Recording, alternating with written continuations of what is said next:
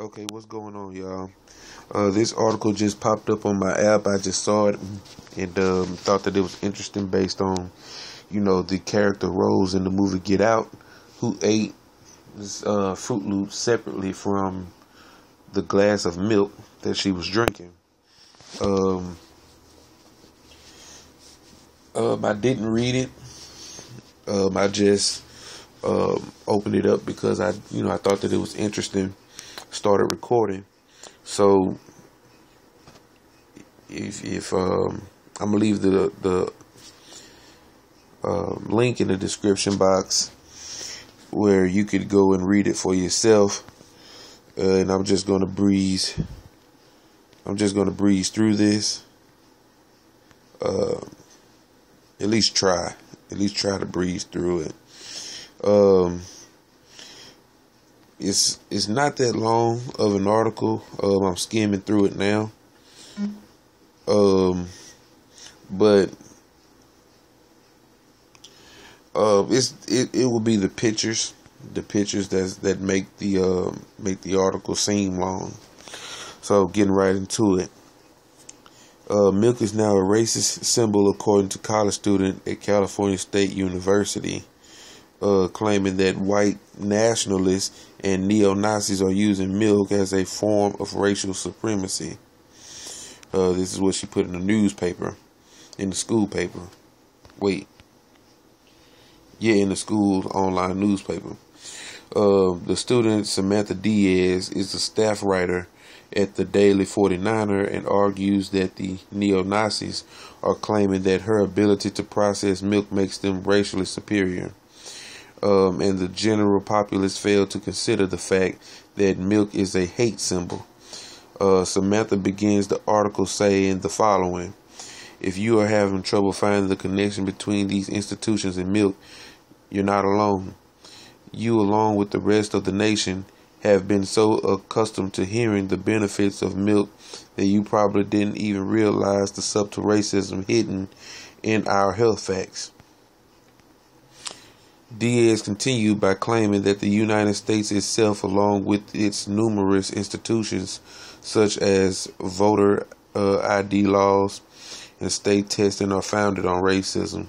Samantha further suggests that the deep-rooted tradition to suppress an entire race's existence also extends to the federal dietary guidelines.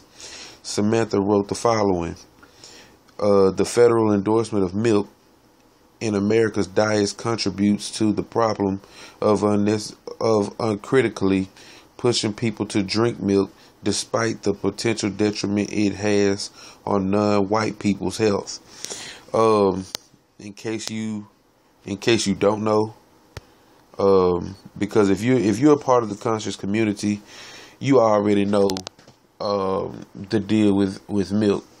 Those of you who are just waking up, you probably don't, or maybe you've heard this what I'm about to say fly by your ear, but milk is nothing but cow pus. We could go that route, get into the science of it, and try to overstand it. But if you had pus pulsating from your arm, and someone decided to manufacture the pus that came out of your arm, they pasteurized it, manufactured it, put it in a glass, and gave it to you, would you drink it knowing full well that this is pus that came out of your arm? The same thing goes for cows. And just based on a common sense level, anything that we, any kind of milk or cheese, or the dairy items that we consume on a daily basis, is supposed to come from human milk. That's right. And matter of fact, that is something that Mother Jewel Pookrum tells us. And I'm gonna also leave that video. Either I'm going to leave that video in the description box, or I'm going to find it and I'm going to post it myself, because I have that video on on my desktop. She also quoted the 2015 through 2020 dietary guidelines for Americans, which recommend consuming 3 cups of milk daily to prevent the development of osteoporosis, which is a disease that weakens the bones. Samantha Diaz then mentions a Mother Jones article that shows that osteoporosis affects Africans at a significantly lower rate than it does most Americans. And Mother Jewel Pookrum also has a book. Let me find it.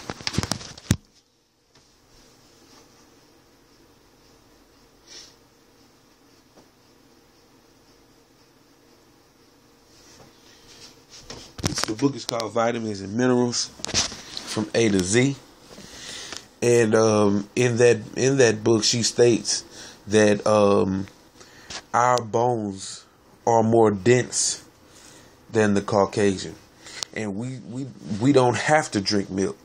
The whole purpose of drinking milk is to get vitamin D, and that is something that we get from the sun. Just by standing in the sun for 20 minutes. You can get all the vitamin D that a glass of milk would give you. Okay. Us as black people, we have to realize our potential and the things that we are able to do,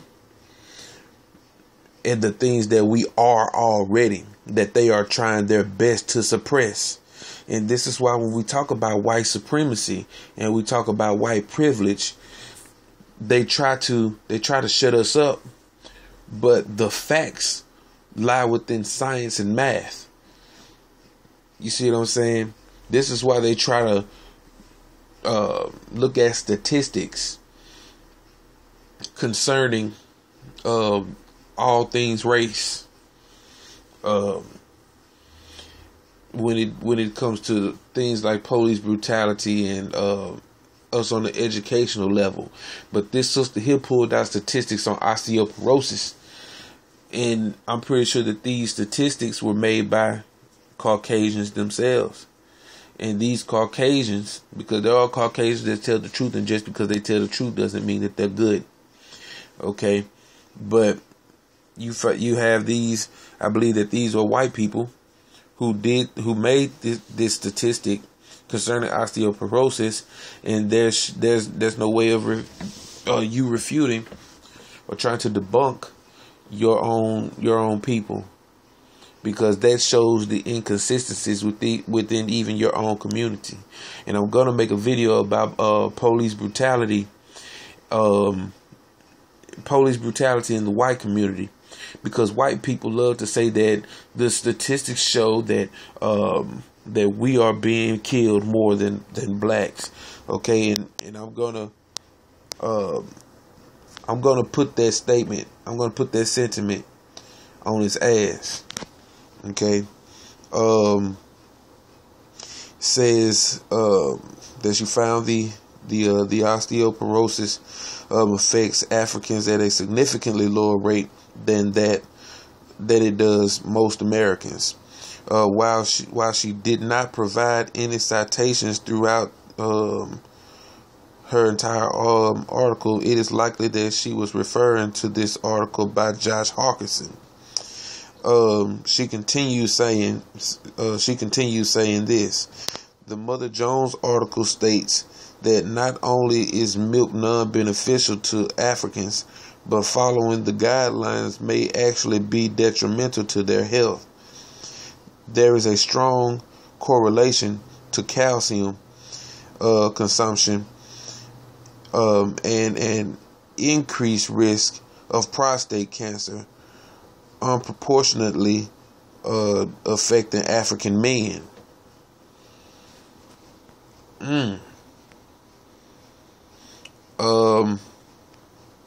Samantha also confusingly stated that because black adults and children secrete less calcium than whites. They therefore need less milk.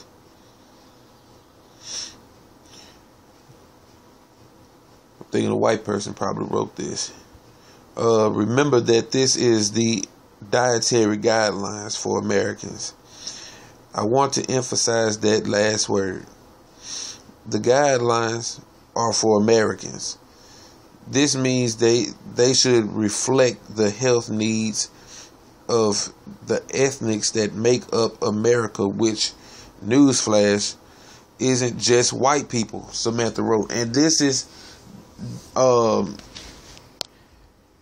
what she's saying is exactly what Mother Jewel Pookrum says in her book Vitamins and Minerals from A to Z, that Caucasian medicine, or the medicine or the medical field, is geared towards the statistical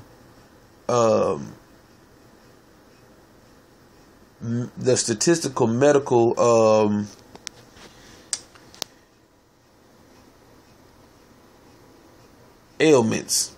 medical ailments of Caucasians and Caucasians only. This is why when in America is like this, you know, all day, every day. It's not just in the medical field where you see whites as the status quo of the of that particular field.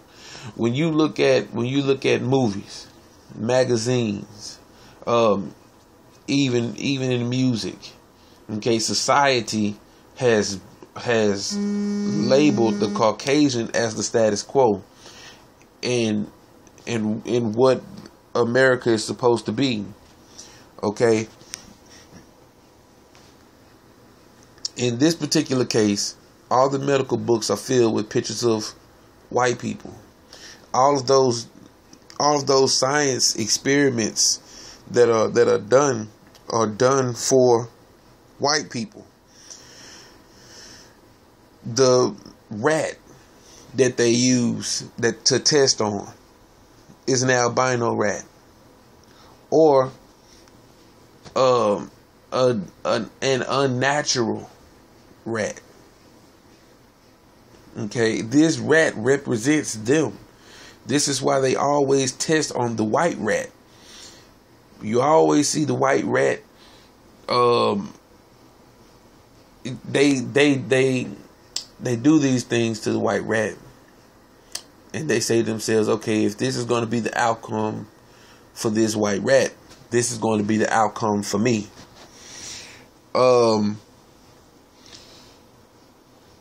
But they base all of their science, all of their medical practices. They base it all on the workings and findings of experiments done on white rats, which represent them, their cells. Okay.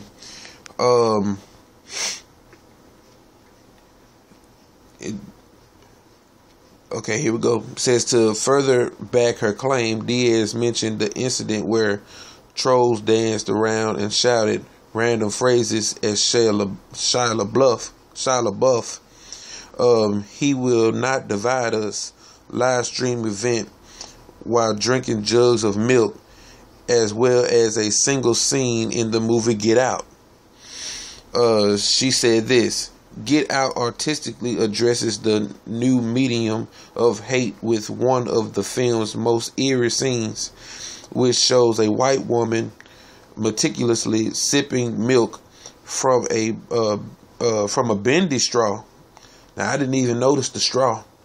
The scene would have gone unnoticed in the movie, but audience were forced to notice the long, drawn-out frame of a white woman taking a sip. The milk scene in Get Out, along with LaBeouf live stream, turned what started out as an internet trolling into yet another form of nonsensical white superiority, writes Samantha. And while there is little logic to train the thoughts involved in choosing the next inanimate face of racism, our country's health guidelines certainly take part of the blame for this one.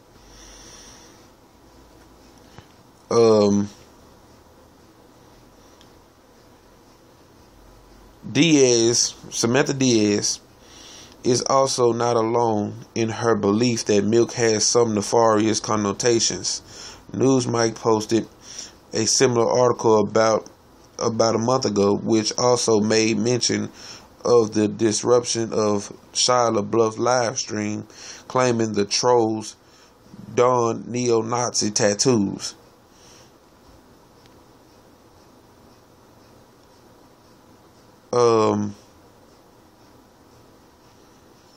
Funnily enough, Newsmike also made mention of a movie scene involving milk. This time it's Christopher Waltz's character in Inglourious Bastards. They also uncovered milk's 4chan roots to anti-vegan troll movements. Newsmike subtitled the article by saying this: milk is the new creamy symbol of white racial purity in Donald Trump's America. I think I remember hearing that. With even milk being politicized to this degree, it is no wonder that some circles, white people smiling at blacks is considered to be a microaggression. And let's see. I think that's it. I think that's it for this article. But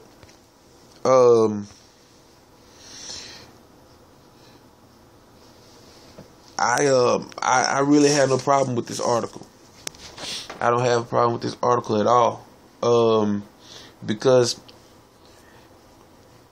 I think that milk has always been that way. Not just milk, but racism is everywhere. And this is why people like us exist. People like us exist for the sole purpose of fighting racism. People shouldn't say that racism is old and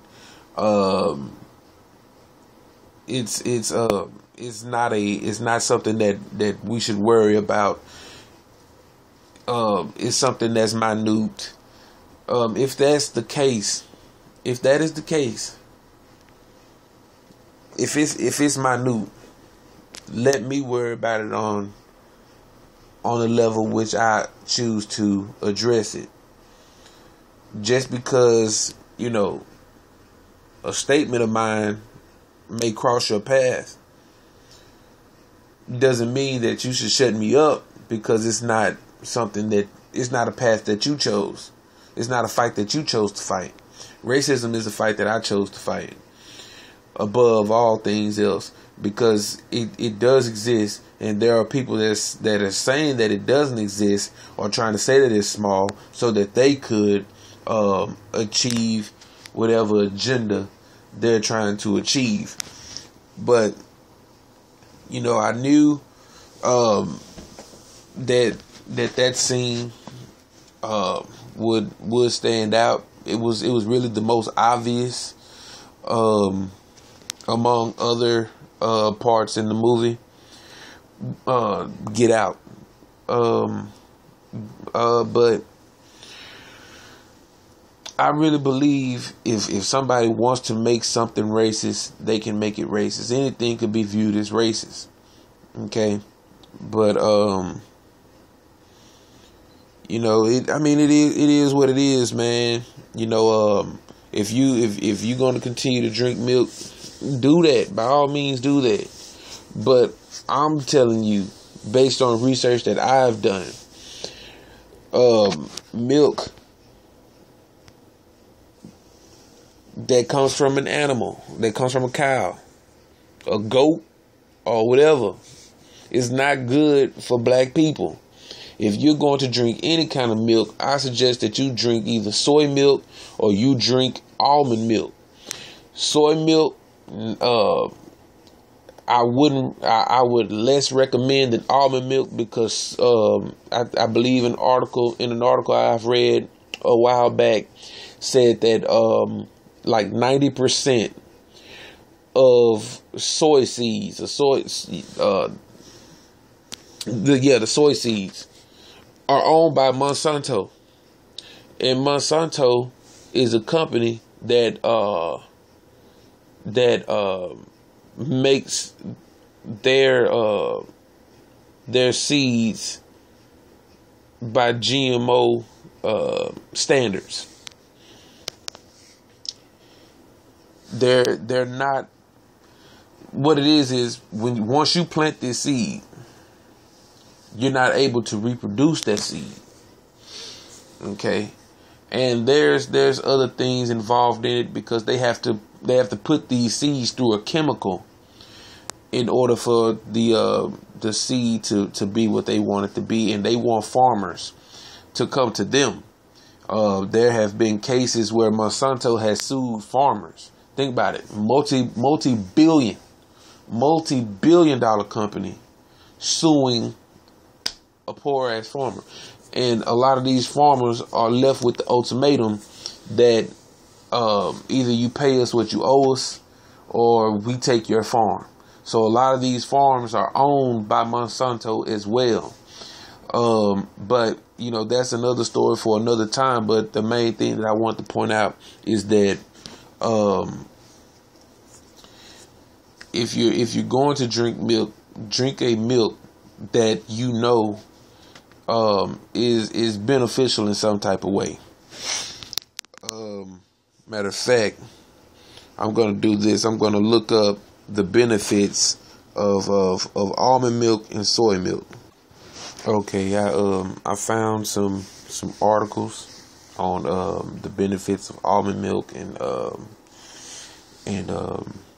soy milk, and I'm gonna leave those articles in the description box. Have you check them out, for the sake of not making this video too long. But yeah, tell me what you think about this article. And what information you found that either supports or debunks, the Sister Samantha Diaz's article.